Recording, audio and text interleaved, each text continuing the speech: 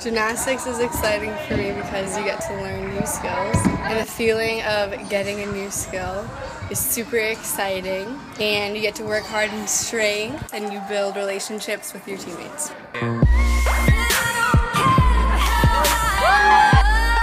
What's the most challenging thing about gymnastics? I would probably say it's like passing the mental barrier with the physical barrier, because like your body can do it, like basically anything you want it to, but you just have to be able to look past like your fears and overcome it, I guess.